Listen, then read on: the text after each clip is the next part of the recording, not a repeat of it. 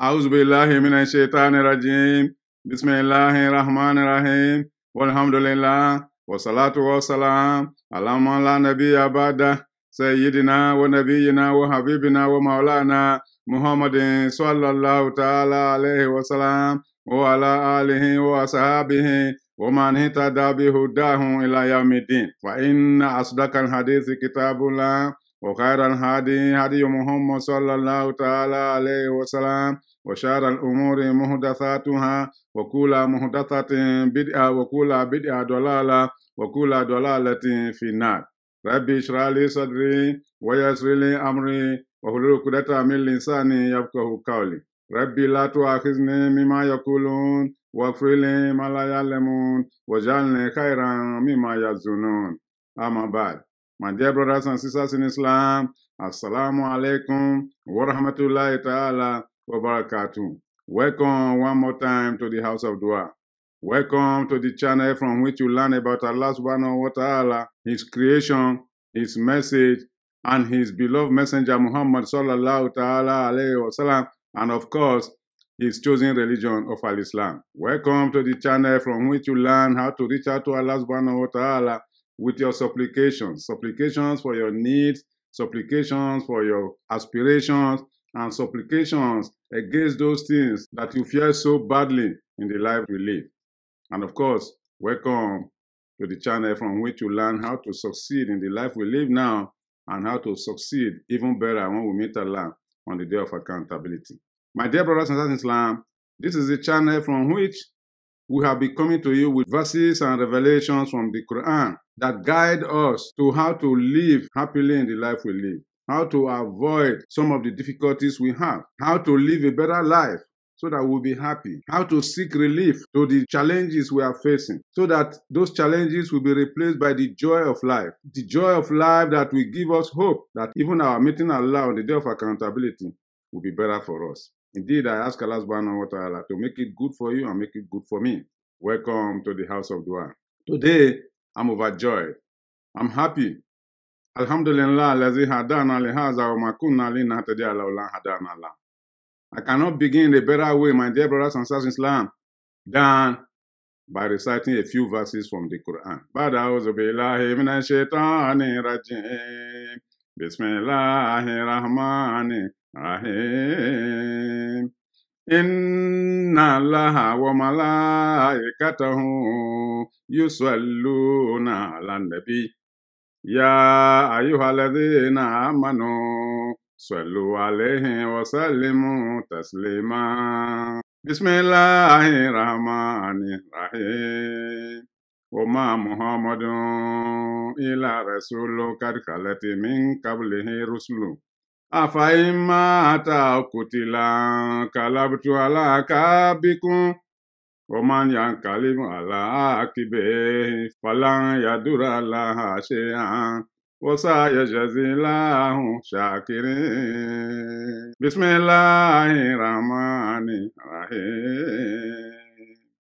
Muhammadun Rasulullah waladhina ma'ahu ashidda'u 'alal kufar ruhamahu bainahum tarahum ruk'a sujadan yabtaguna fadlan minallahi wa ridwana simahum fi wujuhihim min asari sujud dhalika matluhum fi tawrat wa matluhum fil injil kazara'in akhraja shati'ahum fa'azarahum fastaglaza fastawa ala suki yujibu zura aliyagiza bihimul kufar wa'adallahu allazina amanu wa amilu salihati minhum maghfiratan wa ajran azima.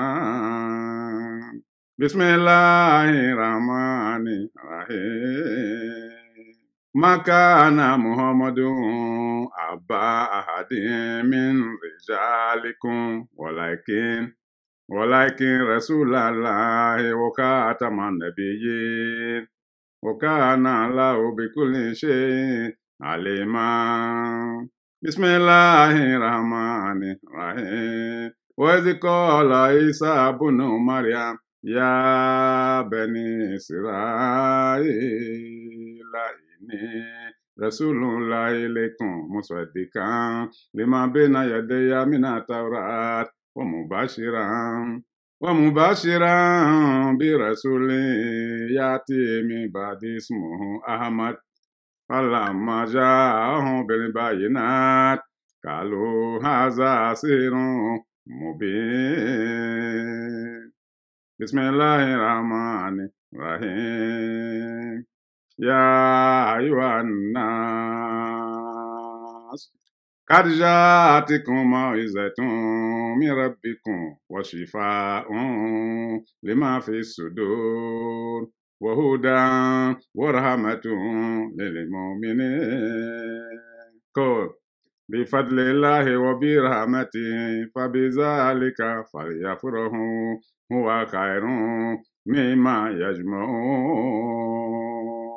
بسم الله الرحمن الرحيم. قل إنما أنا بشر مثلكم يوحى إلي أنما إلهكم إله واحد فمن كان يرجو لقاء ربه فليعمل عملا صالحا ولا يشرك بعبادة ربه أحدا. My dear brothers and sisters in Islam, these are amazing verses from the Holy Quran. The common thread in all these verses is the name Muhammad sallallahu ta'ala alayhi wa sallam. Afdalul Khalqi wa Akramur Rusul. Khatamul Anbiya wal Mursalin wa Imamul Muttaqin. Muhammad sallallahu ta'ala alayhi wa sallam, the final messenger and of course the final prophet of Allah subhanahu wa ta'ala. My dear brothers and sisters in Islam, another year, another month of Rabiul Awwal, and another day, another opportunity for us to remember the birth of the Holy Prophet Muhammad sallallahu ta'ala alayhi wa sallam. There can be no greater figure among humanity than Muhammad sallallahu ta'ala alayhi wa sallam, who was sent by Allah subhanahu wa ta'ala rahmatan lil alamin, as a mercy to the entire mankind, to carry the nur of Allah, the light of Allah. Yadillahu lin-nuri man yasha. Allah grants his light to whoever he wants to grant.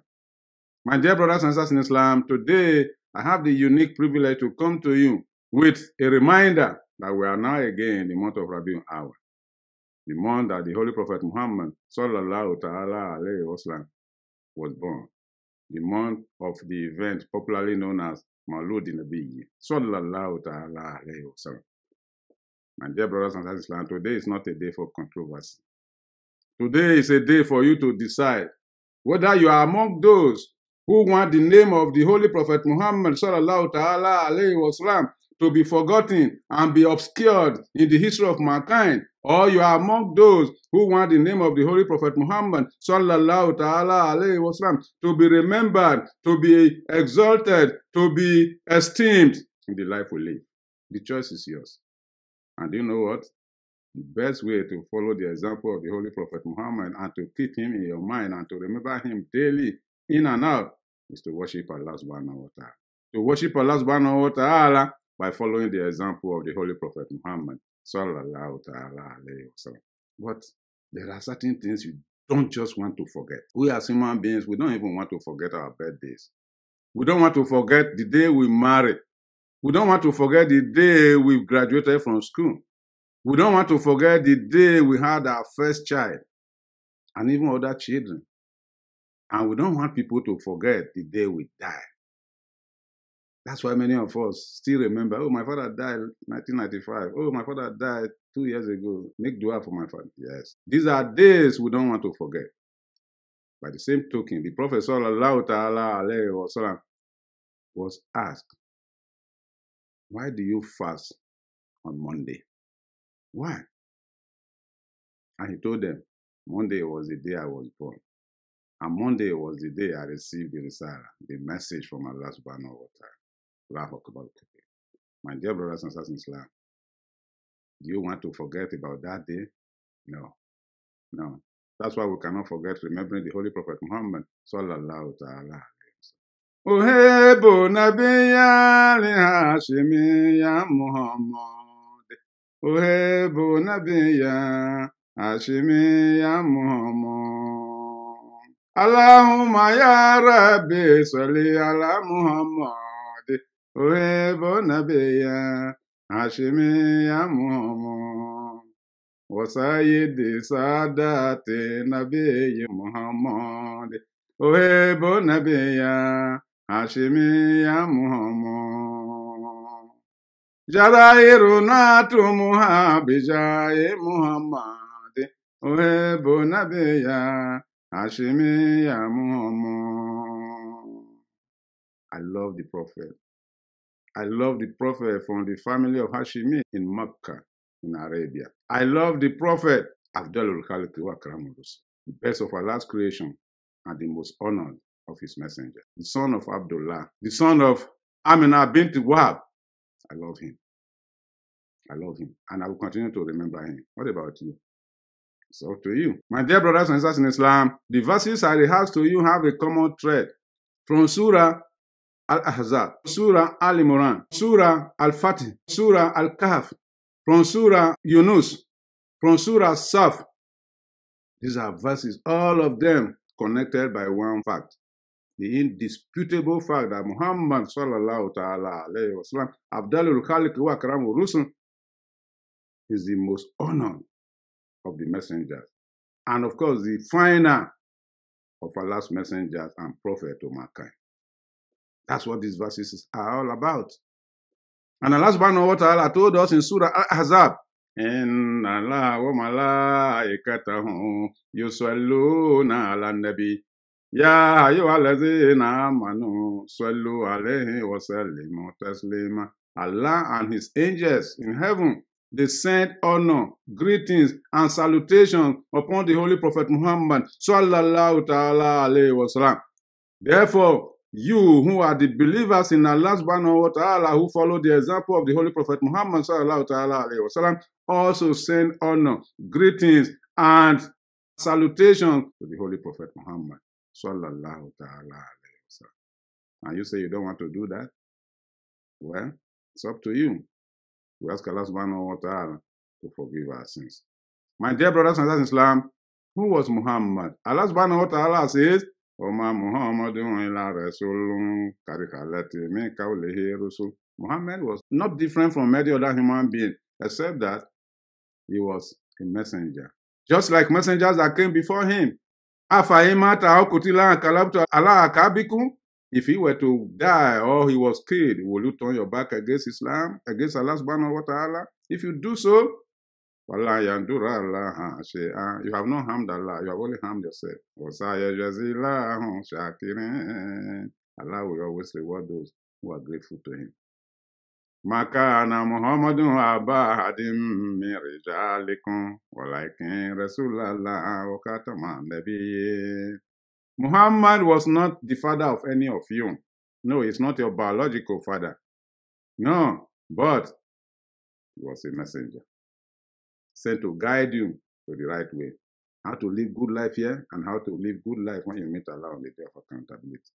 And of course, he was the final in the line of messengership. No one will ever come after him. He is the final. The same.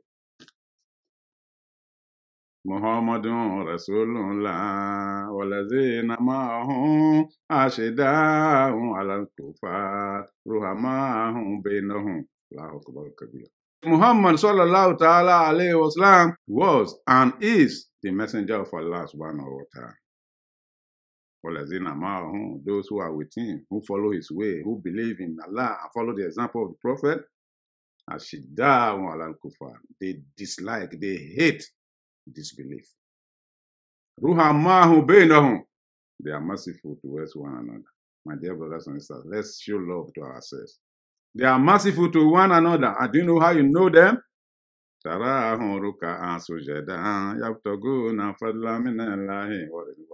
They bow, they prostrate. Why? Seeking for the mercy of Allah and the pleasure of Allah. That's why we do so. And you will always find the radiation of that sign on their forehead. Yes. That's how you are known. You can't claim to be a Muslim if you don't prostrate. And you can't claim to be a Muslim, a believer, if you don't have that radiation in your face, that you follow the example of the Holy Prophet Muhammad. Who was the prophet?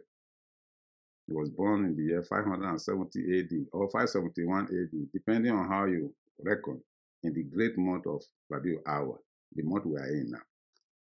He was born to the family of Abdullah ibn Abdul Muttalib, and of course, Amina bint Wahab. Those were the parents. But he was born an orphan. His father passed away before he was born, and 6 years after he was born, his mother passed away. So he passed from grandfather to uncle in terms of his childhood. It was difficult. We can't deny the fact. It was difficult. But then, Allah subhanahu wa ta'ala made it easy for him. My dear brothers and sisters in Islam, at the age of 40, in the year 610 AD, he was commissioned a messenger. Before then, he used to go out to meditate about the creation. What is responsible for this? This cannot be by chance. But on that great evening, it was a different day. The angel came. Ekera, read. Ekera bismi rabbika allazi khalaq. Khalaqal insana min alaq. Ekera wa rabbuka li akramu allazi allama bil kalam. Allamal insana ma lam ya'lam.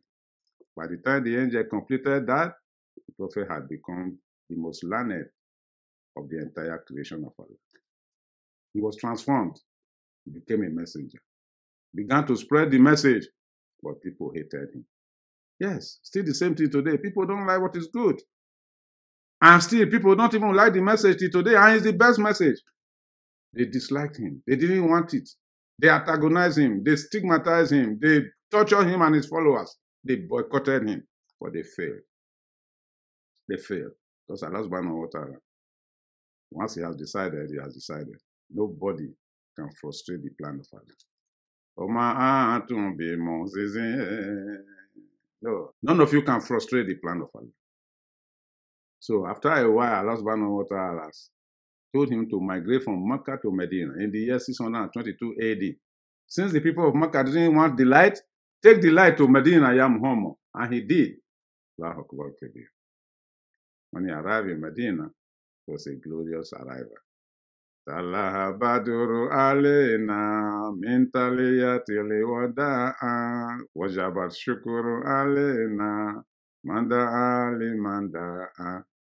They received him with great honor and welcomed him to Medina, provided him accommodation, assisted him, and he began the establishment of Islam, which we now know today to be the true Islam. My dear brothers and sisters in Islam, it was not so easy. The enemies did not leave him alone. They continued to attack him. They continued to wage wars against him. Allah finally permitted him. Go ahead and defend yourself. He spent 13 years in Mecca. He didn't raise hand against anybody. He didn't fight. No. He tolerated all the insults, all the accusations, all the stigmatization, all the beatings. But when he finally got to Medina, Allah subhanahu wa ta'ala said, no, enough is enough. They are still crossing the border to come over here. Defend yourself. So he was not a lover of fighting. No. He was not a lover of fighting. If he wanted to fight, he would have stayed in Mecca. Islam cannot be promoted with a sword or with gun or with bomb. That's the example we learn from the Holy Prophet Muhammad. The best way to spread Islam is to call people to Islam peacefully. That's the example we learn from Muhammad. Allah told him,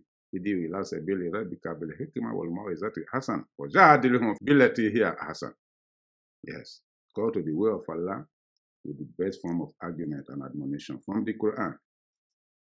And that will grant you the victory. My dear brothers and sisters in Islam, he succeeded in his message. And as a human being, he didn't have unlimited time on this planet. So in the year 632 AD, he passed away. He passed away. And some of us say he also passed away in the month of Rabiul Awwal. So this month is of special significance to us as believers. Yes, this is the reality, my dear brothers and sisters in Islam. Muhammad sallallahu ta'ala alayhi wa sallam passed away. Afdalul Khaliq wa Akramu Rasul. If he passed away, the best of creation and the most honored of the messengers did not live here forever, why do you think you will live here forever? No, your time is coming. Make use of your time right now as you are still alive. Worship Allah, follow the example of the Holy Prophet Muhammad. Sallallahu ta'ala. My dear brothers and sisters, there are some of us, when they hear the name of the Prophet, their mouth is locked, or their tongue is too heavy. It's too heavy for them to say, Sallallahu ta'ala alayhi wa sallam. If you do so, you do disservice to yourself.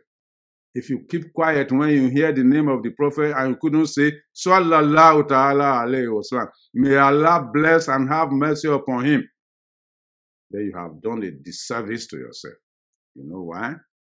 Because there's a great reward involved.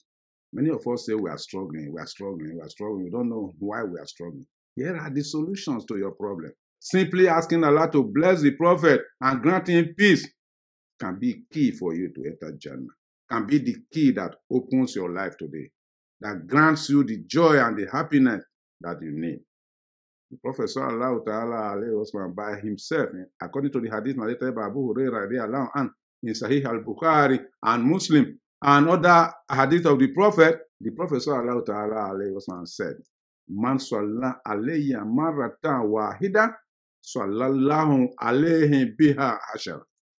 Whoever sends salutation upon me, honor upon me once, Allah subhanahu wa ta'ala will send similar salutation upon that person 10 times. You can imagine that. You can imagine that.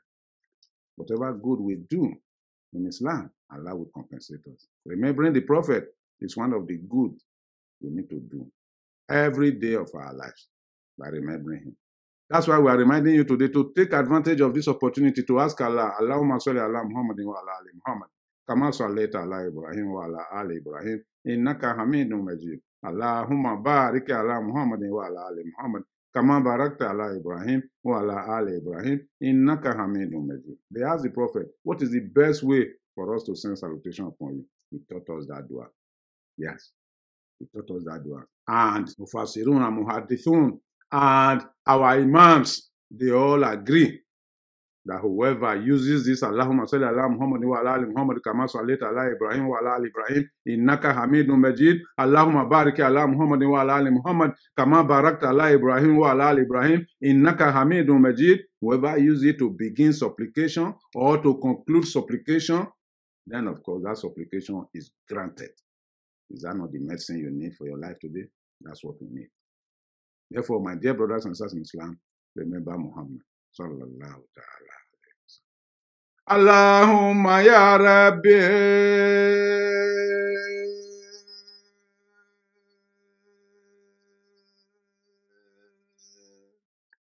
salli ala Muhammadin. Allahumma ya Rabbi salli ala Muhammad wa sayyidi sadati Nabi ya Muhammadin uhibbu nabiyya Hashimi ya Muhammad uhibbu nabiyya Hashimi ya Muhammad. My dear brothers and sisters in Islam, we ask Allah subhanahu wa ta'ala to join us with Muhammad sallallahu ta'ala alayhi wa sallam in Jannatul Firdaus. Allahumma ajalna ma nabiyyina wa habibina wa maulana Muhammadin sallallahu ta'ala alayhi wa sallam wa zawajihi wa zuriyatihi wa sahabihi wa tabi'in wa tabi'in bi ihsan ila yawmiddin fi jannatil a'la fi jannatil firdaus. Allahumma ajalna ma alladhina an'amta alayhim min an-nabiyyina wa siddiqina wa shuhada wa salihin wa hasna ulaika rafiqa. Before Muhammad passed away, he had a number of wives, including but not limited to Khadija radiallahu anha and Aisha radiallahu anha. He had 7 children: Qasim, Abdullah, Ibrahim, Ruqayya, Zainab, Kulthum, and Fatima radiallahu anhum ajma'in. Those were the children he had. Just like us, we ask Allah subhanahu wa ta'ala to bless them. And he also left behind 2 grandchildren, Hassan and Hussein. We ask Allah subhanahu wa ta'ala to bless them and join us with them in Jannah on the day of accountability. ربنا تقبل منا إنك أنت السميع العليم وتب علينا يا مولانا إنك أنت الغفور الكريم. سبحان الله وبحمده سبحانك اللهم وبحمدك نشهد أن لا إله إلا أنت نستغفرك ونتوب إليك. الحمد لله.